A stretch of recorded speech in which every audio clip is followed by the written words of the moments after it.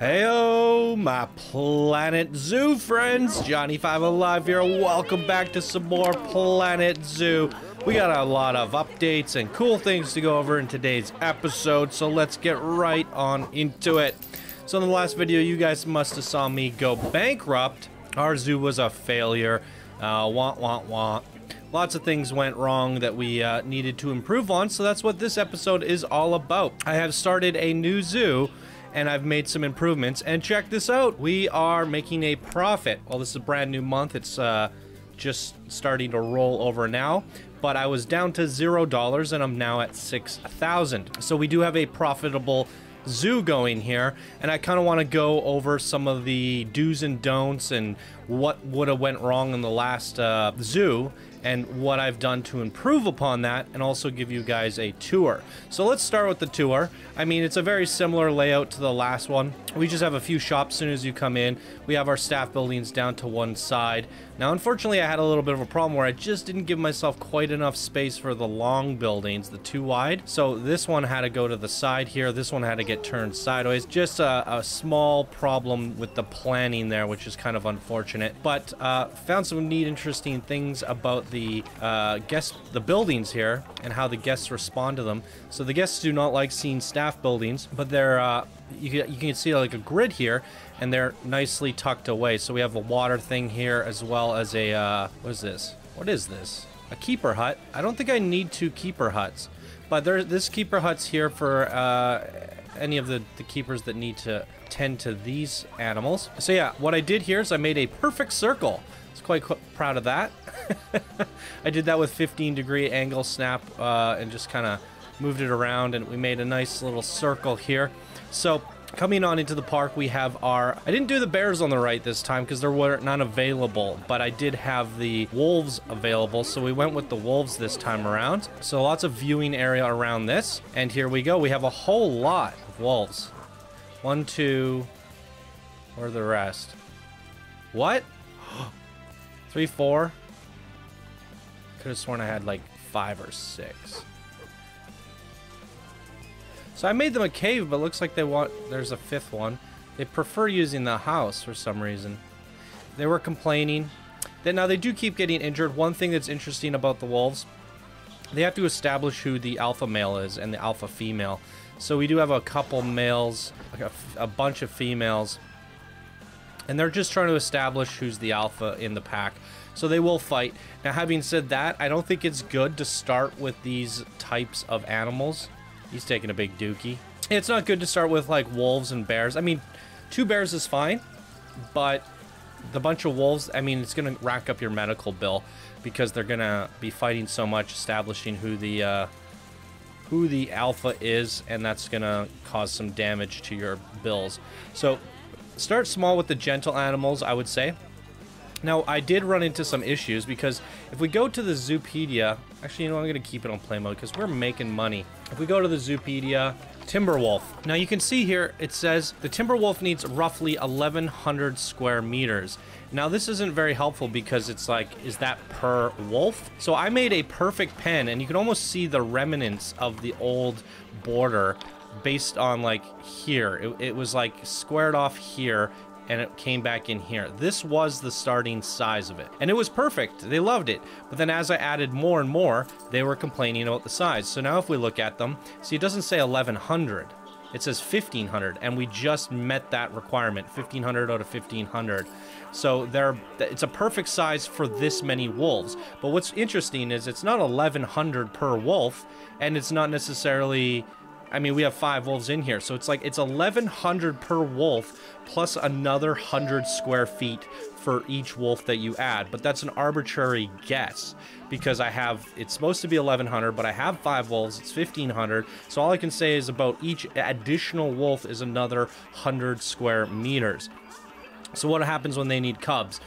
So I was getting quite frustrated when I was building this because I built it and then I made it bigger and then I made it bigger, and now this is where we're left at. But I'm afraid to add any more because they're going to start wanting it bigger. And if you're ever expanding this thing and constantly expanding your borders every time you do something, you're never really set. So it would be nice to have a formula to calculate how much per wolf, rather than like, it's 1100 for a wolf, and then you know, it doesn't really make sense. So it looks like we need a mechanic over here. Call the mechanic. That's not good. We don't want that to explode and then our water to go dirty. So no more dirty water this time around because we have a proper water purifier, so that's good. Yeah, and then what I did over here was I made this like nice hedge circle. I was loving this area, and I wanted to do a little pond in the center with these turtles. Now, I figured turtles like water, but apparently they don't. They're not using this water at all. They're just doing laps around this thing like it's freaking Mario Go-Kart. Yoshi's Island Circuit here. Look at them go, just racing along. I don't know. I researched ball. This guy really likes just chomping on his ball. Chomp. It looks like he's chomping on the grass, but apparently turtles play with balls, so that's a thing. So these freaking sheltered turtles, and I mean that quite literally, they were unhappy with the amount of hard shelter. What do you mean hard shelter? Don't they have a hard shelter on their back? I don't understand it. I've never... turtles like shelter? Okay. So I built one of these, and it wasn't enough. And I built 2 more. So I have 3 shelters, a giant tree, and they're still not happy with the amount of shelter. And I'm like, screw it, you know, I'm not going to make any more. And, you know... if there wasn't a pond in the center, I'd probably do like a circular gazebo. That would probably be aesthetically more pleasing. So maybe we'll come back and update this later. I will just delete the water, flatten it out, make a nice circular gazebo of some sort. Because yeah, these 3 little buildings are a little bit of an eyesore, but the guests could still see through them. But yeah, that's not enough shelter. So apparently turtles just need houses. So, maybe that's more of an indoor thing. Something to keep in mind. Again, we're coming back at Planet Zoo for a better stab at things, and we're still making mistakes. We're still learning. So again, learn from my mistakes, but things are going a lot better this time around on our second zoo. So I'm happy with the turtle thing. We have speakers all around, information boards, donation things, so it's a nice big circle that the people can walk around and check out the turtles from all different angles. So I quite like that. It's a nice little centerpiece. And then I just finally added in our bear enclosure once again.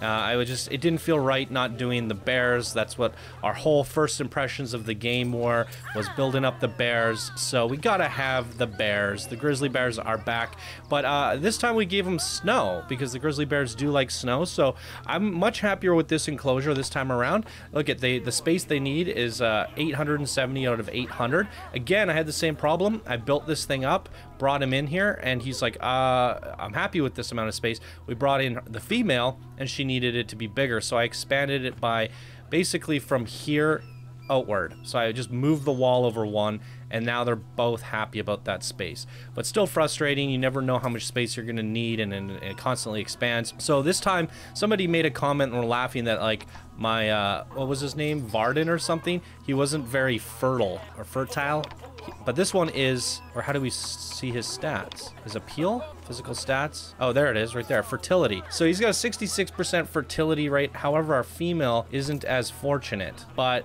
hopefully that's enough for him to want to try to mate with her, and maybe we'll get lucky and get some little bear cubs. That would be amazing.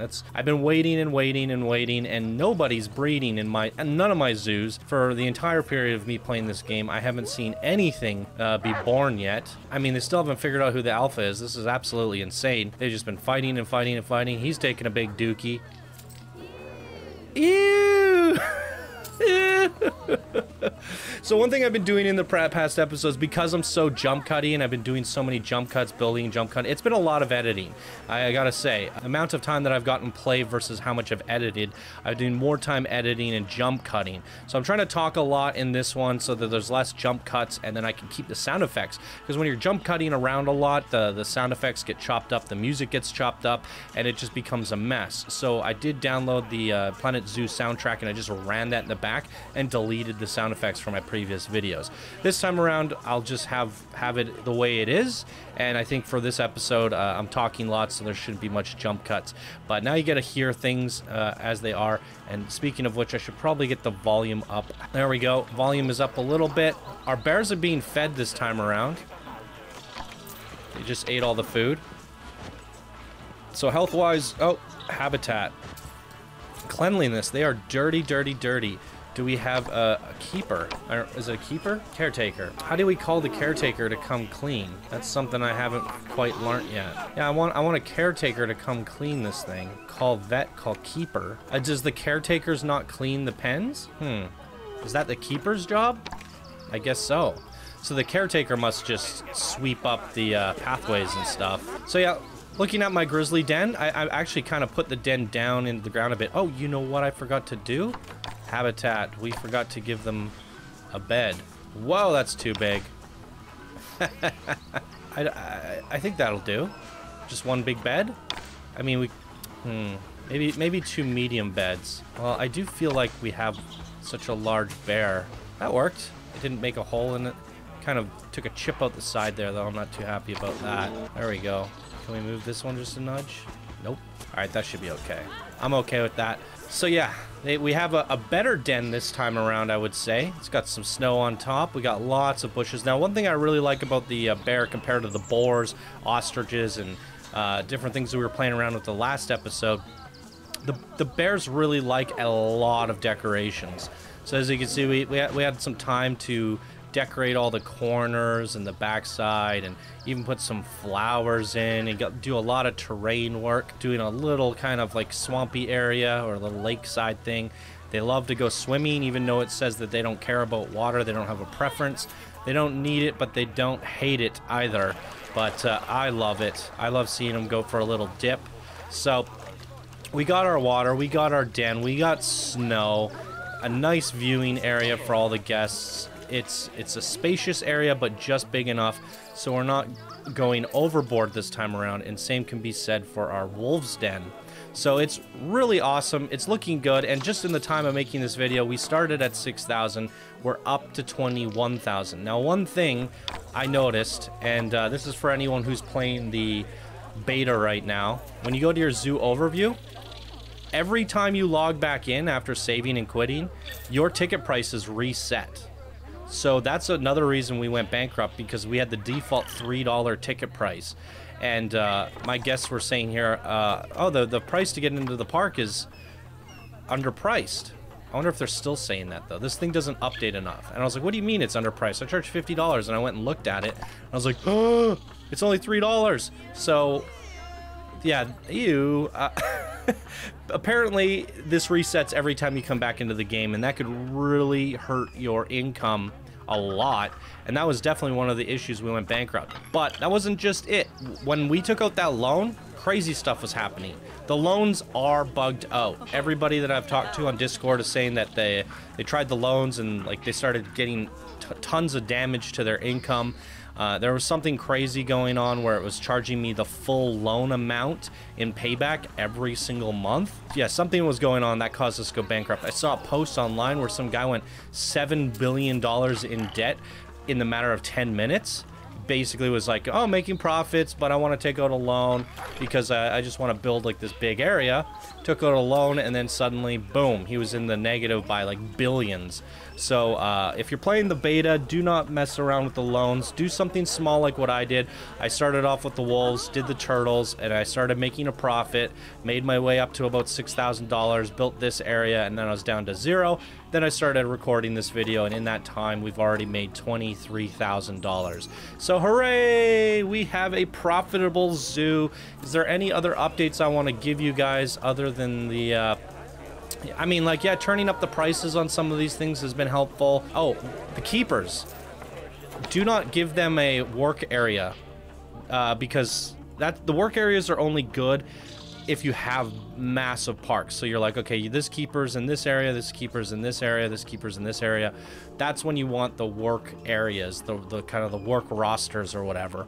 Because, yeah, right now, one keeper can tend to all 3 of these exhibits, and we're making a guess that it's probably about 1 keeper per 3 exhibits. If you look here, the keepers are $1,000 a month, and I kind of bumped down their price. Like if you just notch it down, you see the thumbs down. I've been figuring out what the absolute bare minimum I can pay these guys is. So I have 1 caretaker, 1 keeper, 1 mechanic, 1 security guard, 4 vendors for 3 shops. That means if somebody takes a break or needs to rest, then we can kind of like fill them in with someone else, so they can kind of alternate. That way my shops aren't closed down, because these guys are only 230 a month, so it's not as detrimental. And then we have one vet. Now training them, they want like double the wage if you train them. So that's the equivalent of having a second one. I would rather have a second one than train somebody and have to pay them double. So until your park is gigantic and thriving, keep things to the absolute bare minimum, because yeah, basically it'll make you go bankrupt. That was another thing that was kind of hurting our economy there. Really sad stuff. So that's pretty much everything. Getting that park price up and making sure it's up every time you re-log in. You got to reset your prices. Very important. How many guests do we have? We have 382. Quite a lot of guests in this area. So I'm pretty excited. We're back, we're thriving, making money, which means with this $25,000, I can start thinking about doing some major expansions and some major theming as well. One thing that's been suffering in my park so far has been the decorations and making things look very lush and pretty. That's just simply because we've always been worrying and struggling with our economy, and now that's not so much of a struggle anymore. So I'm pretty excited. This is where I'm at. In terms of the Let's Play, the Let's Build, I mean, it's been really nice to just do this episode and take you guys on a tour and explain things to you. Doing the actual building on the fly and then editing that after, it's really slowing down my progress and ability to actually play the game. It's been out for a few days now. At the time of you guys watching this video, it'd be a lot longer than that. I'm trying to do one video a day, but I'm having a hard time keeping up because they take so long to edit down, because I'm sitting here on 3 hours of recordings, and then I gotta chop it down to like 40 minutes, and it's a lot of work. So I don't know what I want to do with the series going forward. Do you guys want to watch me build, if that's something you liked seeing, me building and talking and building and talking? Or maybe we could try doing a speed build. I just record and then speed it up to 8 times speed, then talk over it after. My only problem with the speed builds in this game is essentially we're sitting here fiddling, and I'm sitting here looking at the bear's stats and then looking at what he needs, and then I'm going over to the you know, the Zoopedia, and then I'm reading stuff, and I don't think that translates very well in a speed build. It's not like I have infinite money and I can just sit here build. I really have to micromanage. So the way I've been doing it is the way that I figured it would work best. It's been working out okay. I just want to find a way where I can really get this zoo going and build something big before the beta's done. So I think what we'll do is I'll build up more of this area, and we'll do another update video. And hopefully by then I can see some comments, see what you guys think. If you really want to hear me talk as I build, I found it's pretty entertaining, but also a lot of work to edit. But it would be nice to just come in here after and watch the animals, take some time, check out what they're doing, you know, show you guys around my park. Oh, look at that throw. Yeah, take our time, look around the park, see what I've done, and kind of treat it as a park spotlight. And I think that is good. We can alternate between. I'll build up another area, and then if I'm feeling up to it and we have a ton of money, I'll do another Let's Build with jump cuts and stuff. We'll try it out. We'll figure it out. But I like this format for this episode here, catching you guys all up, taking a look at what we've done. It's very fun. So that's pretty much it. It's a 20-minute update video, you guys, teaching you my what I learned, what I did wrong, where our improvements are, and I'm really just honestly trying to kill time and talk while we bank some more cash, so I can once this recording's done, I can get in here and try to make something really nice and just expand upon that. So hopefully in the next video you guys will see a whole bunch more enclosures, animals, and fun stuff. Boom!